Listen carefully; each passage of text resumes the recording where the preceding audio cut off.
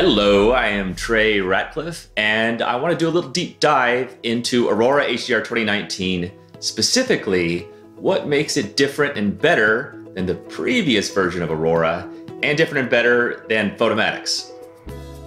One of the coolest new features is this thing called LUTs, or lookup tables. And what these allow you to do is take your final results and then give them sort of a film or a movie look. It's really cool. But first, let me talk about the new upgraded hotness of the HDR algorithm.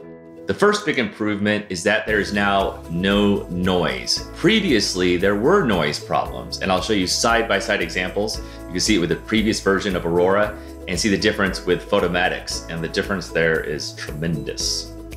The second big upgrade to the code is the way that extreme light right beside each other is handled. It's a very common problem with photography. A good example is if you're shooting an interior architecture, and it's daytime and there's a really bright window there.